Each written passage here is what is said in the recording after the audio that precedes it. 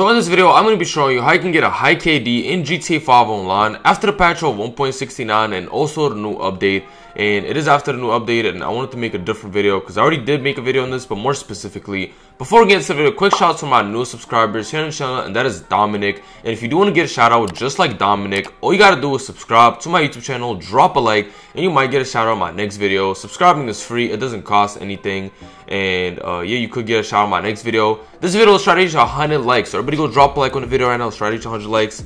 So real quick, go drop a like, and yeah, I think we can get straight into the video. So I already made a video on this about a month or two ago, I think, but I didn't really like the way I explained it. It was kind of confusing, so I deleted that video. I'm just gonna make a new one. So what you have to do basically to get a high KD is just get a friend to hop on an alt account. So tell your friend or somebody know, or just from the Discord, if they have like an alt account and that they could get on. And what you have to do is start up a team deathmatch. All right, so you start up a team deathmatch with your friend and you just invite them just like this.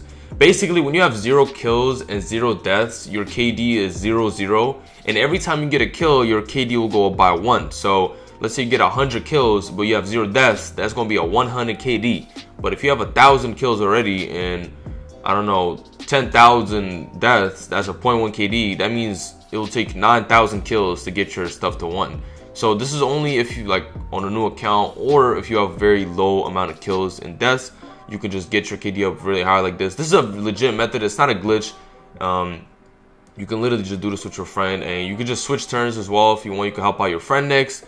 And yeah, I know KD doesn't really matter, but I know some people do kind of care for having a high KD. I guess it looks kind of cool, but I don't think it matters. I mean, this ain't Call of Duty, bro. All right, but still, if you do want to get a high one, yeah. So every time you do kill your friend, you will get 1 extra kill on your thing. So let's say you get 2 kills and you have 0 deaths, that's a 2.0 KD, and just keep going up. Just make sure you don't die.